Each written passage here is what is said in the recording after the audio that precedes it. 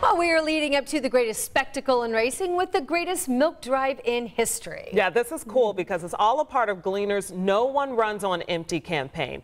It's the Winners Give Milk Drive. The goal is to provide 1 million gallons of milk to communities in need by the end of the year with the help of the American Dairy Association.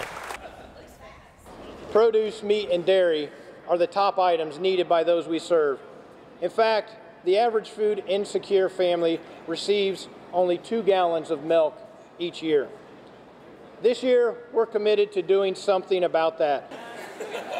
IndyCar driver Romain Grosjean volunteered at Gleaner's Food Bank today to highlight the cause.